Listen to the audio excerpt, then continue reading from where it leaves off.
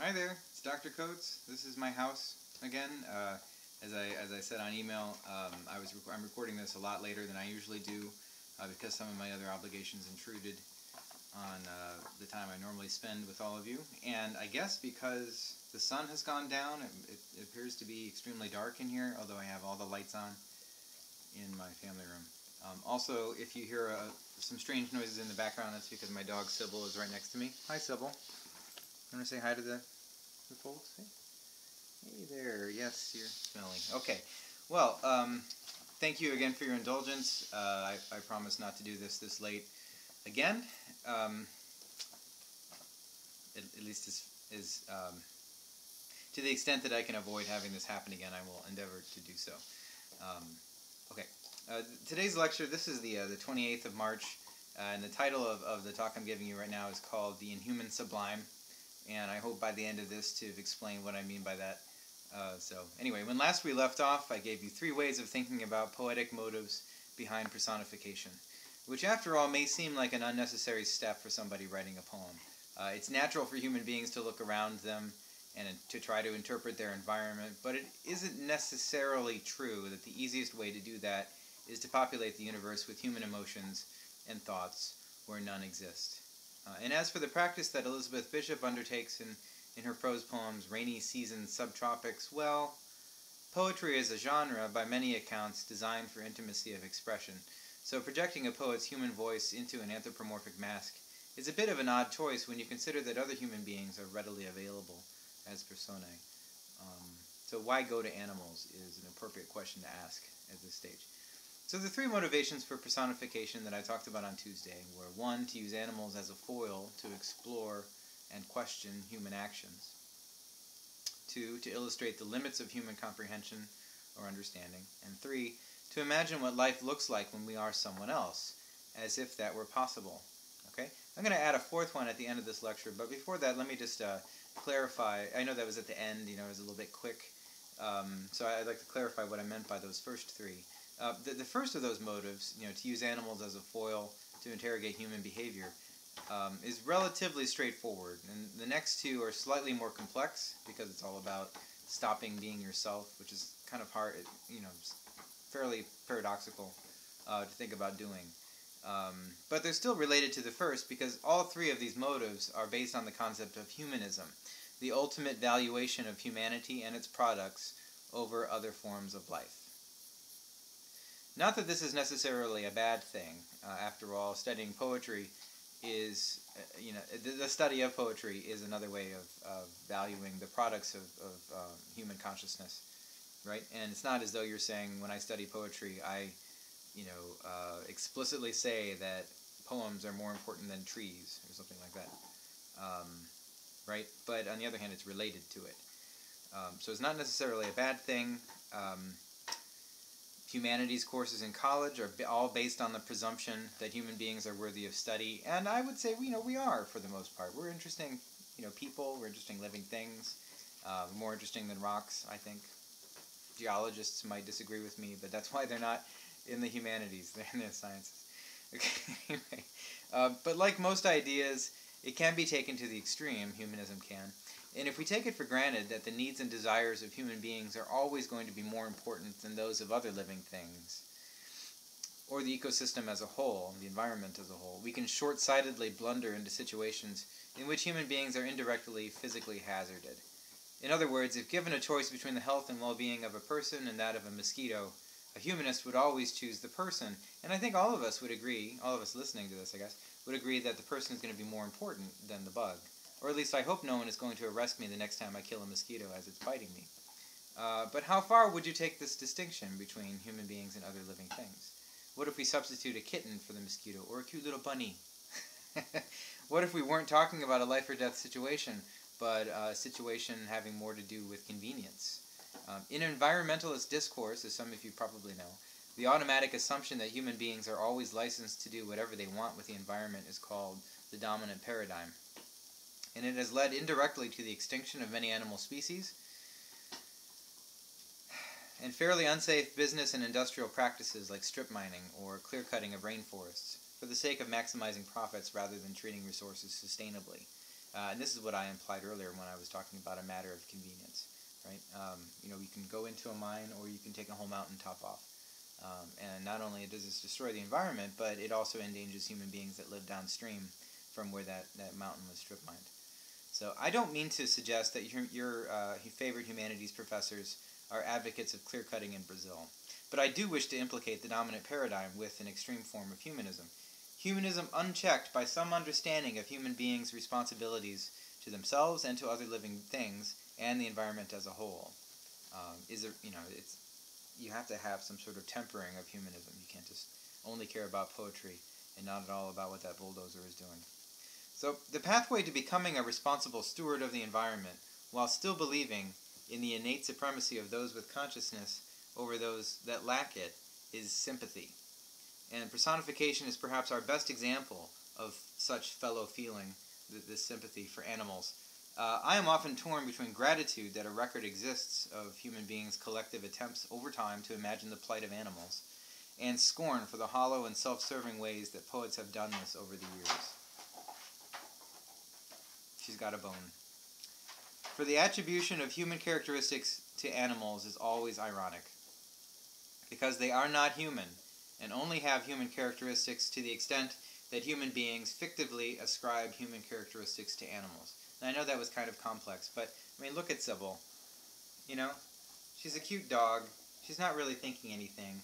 I would love to think that she is sometimes, especially when she's doing something that I like. Like if I say sit and you sit. You're not going to do that now, are you? Okay. Anyway, I would like to think that she's a person, but it's probably not. It's not the case. Sympathy only ever flows in one direction. We can consciously imagine what our pet dogs might be. Hang on, got to flip the next page. We can imagine what our pet dogs might be feeling, but they cannot conduct thought experiments, and so they have no clue what we might be thinking. Note: sympathy is very different than empathy, which is an emotion felt equally by two living things simultaneously, and which dogs and some other domesticated pets have in abundance. Not cats. Cats have no empathy. I don't own any cats. They'd rather rip your eyes out than love you. Well, you can probably disagree with that if you like. My parents have 3 cats, so I know that they would. Anyway, sympathy is a voluntary mental exercise. Empathy is irrational and reflexive, and so there is a distinction to be made between those two things. Okay? Even if a poet tries to depict human traits in an animal as a means of praising it, the praise is really for the human trait at the expense of the animal. That was gross. At the beginning of Marianne Moore's awesomely weird poem, He Digesteth Hard Iron. Okay, stop licking the tablet. For example, the speaker praises the ostrich, which is the subject of the poem, as a symbol of justice. If this is so, then the ostrich is only a symbol of justice for the human observer. The ostrich has no way of acting as either a hero or a scoundrel. Those terms only have meaning for those who can be punished for yielding to base desires, or praised for achieving the standard of admirable behavior. That's only people. Okay, now she's kicking me with her paw. Okay. Likewise, later on in the poem, the speaker notes that, here's a long quote, "This bird watches his chicks with a maternal concentration, and he's been mothering the eggs at least 6 weeks. His legs, their only weapon of defense." And it goes on from there. Which, of course, is quite progressive gender politics. Look, it's a daddy who's caring for the eggs, not just leaving it up to the mother. But no, wait, it's absurd to talk about a feminist ostrich. There are female ostriches, but, it's absurd. They don't even have consciousness, much less ideology and constructed identities and politics and things like that. Actually, and here I'm springing some historical context on you, the kind I wouldn't ever expect you to produce on an exam, if you consider that this poem was published in a magazine called the Partisan Review in fall of 1941 during World War II, there's a way of seeing the ostrich as a figure for Allied soldiers in the conflict who put themselves purposefully in the line of fire to protect the vulnerable and the weak in their home countries, and whose heroism is not tied to their personal survival. The last stanza talks about an Asian ruler who ordered many eggs on a whim for an omelet, and so some ostriches must have failed in their protective duties, which is the same thing as saying, since they would only relinquish those eggs over their dead bodies, they made the ultimate sacrifice.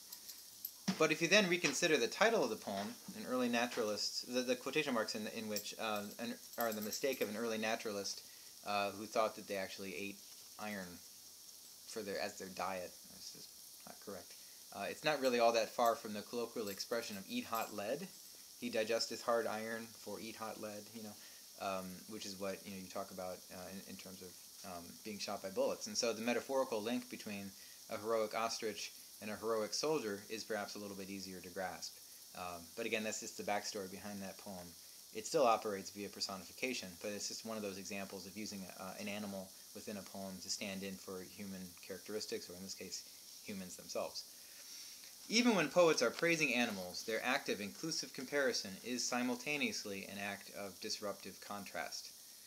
But by that logic, I mean, in other words, in trying to get people and animals to be closer together within a poem, it's also simultaneously thrusting us further apart because, as I said, it's ironic anytime we ascribe human characteristics to animals, and it only winds up reminding us of how different we all are. But by that logic, any personification which is devoted to making a sharp distinction between the lives of animals and the lives of humans may also bleed into similitude. It'll do the opposite. Like, you think you're making a contrast between you and that mosquito, but I don't know that actually such a poem exists. But anyway, but by doing that, you might also wind up showing that there's some similarities between it and you, merely because you're both alive. Take Elizabeth Bishop's poem Sandpiper, for example, which is at least one instance of personification in every one of its lines. The poem ironically depicts the speaker's observation of a sandpiper, a beach bird that spends its time running in and out of the surf on many Atlantic beaches, and which you may be familiar with. I'm from the Great Lakes region. I'm from Michigan myself, and you can probably tell that from my accent many times. And we call those plovers, and those are like freshwater versions of the sandpiper. So it's the same, modus operandi of running in and out of the surf, but slightly different species of bird. Here is the poem in full, and I'm just going to read the whole thing for you. The roaring alongside he takes for granted, and that every so often the world is bound to shake. He runs to the south, finical, awkward, in a state of controlled panic, a student of Blake. The beach hisses like fat. On his left, a sheet of interrupting water comes and goes and glazes over his dark and brittle feet. He runs straight through it, watching his toes. Watching, rather, the spaces of sand between them, where, no detail too small, the Atlantic drains rapidly backwards and downwards. As he runs, he stares at the dragging grains. The world is a mist, and then the world is minute and vast and clear. The tide is higher or lower. He couldn't tell you which. His beak is focused. He is preoccupied, looking for something. Poor bird, he is obsessed. The millions of grains are black, white, tan, and gray, mixed with quartz grains, rose, and amethyst.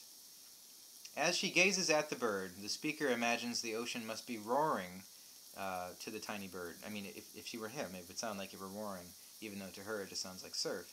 Although, because being a human being, she's much larger and her ears can take in more. But the bird seems nonchalant about it all. He takes it for granted, as she says. The force of the water must seem like an earthquake to him, but instead of fleeing, he runs parallel to it, seeming fastidiously finical and awkward, as she says. And then the very telling appositive, a student of Blake, which I don't need to remind you, the bird is incapable of having read. As the poem continues, the speaker continuously inserts comparisons only she is capable of. The bird would not know what the hissing of fat sounds like, for example. His feet would not appear brittle to himself, only to her. Only a tiny animal would have his entire universe reduced to mist. Everything is mist, right? Because he's surrounded in it, but she is not, as the wave crashes in. And he is not confused by the oscillation of blinding surf and ultra-clear sand grains, although she imagines that he must be. The speaker's attempt to imagine the sandpiper's perspective is so complete, in other words, that when she pities him and declares the sandpiper obsessed by his preoccupations with the multicolored grains in the last stanza, it is hard not to suppose that the speaker is obsessed as well. The poem ends with a catalog of the, quote, millions of grains, black, white, tan, and gray, mixed with quartz grains, rose, and amethyst. And then it just ends. Imagine how different this poem would have been if she had cropped that last stanza back at, he is obsessed, or then added, I took my beach towel with me back to my Subaru and drove into the sunset. Right? Kind of like one of those things. Well, he's obsessed, but I'm going home. That kind of thing. It would be a much different poem. She ends on, Bishop, or the speaker ends with just, trying to see what the bird is seeing. And I don't know, I find it kind of an ominous ending. Identification has led to sympathy, and in this case the observation of a bird who appears obsessed to its human observer has led to a sort of mini-obsession on her part. But if you are a thoroughgoing humanist, or suppose even if you are not, you will always find it hard to stop being yourself and to become someone else. Thinking about what it would be like to stop being you is not the same thing as projecting yourself into animals that will conveniently not care too much when you imaginatively possess them, because they don't know that you're doing it. There's nothing especially pernicious or morally wrong about imagining the lives of animals, but it is a trap to think that it's possible to do so without doing some damage to the autonomy of other life.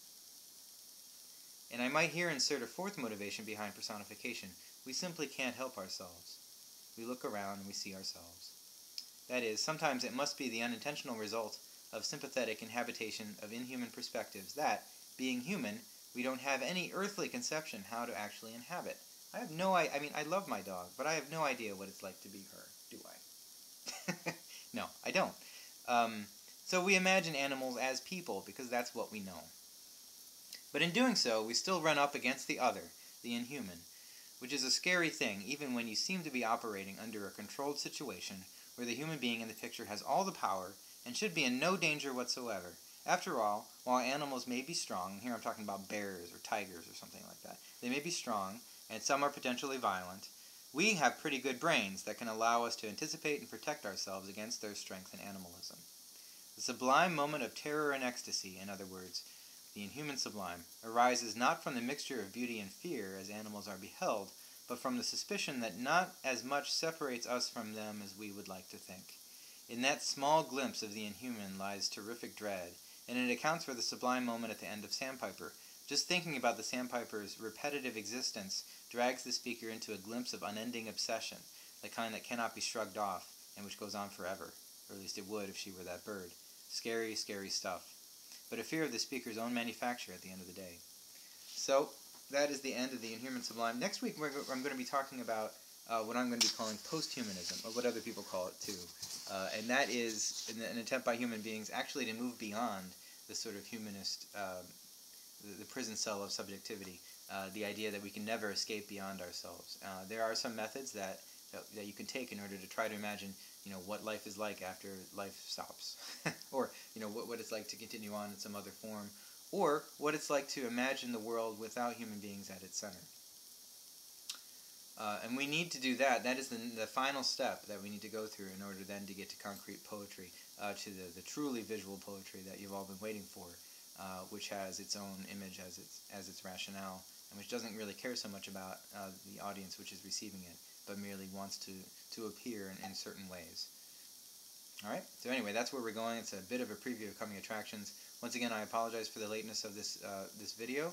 And I don't know, if you like dogs, if you're just reading the transcript, I do encourage you to take a look at mine. She is really cute, even if only to find the image of the dog and then not to watch my slightly out of sync moving face. Okay, have a great day, and I will be on Twitter, and you'll hear from me on email, and then I'll see you next Tuesday.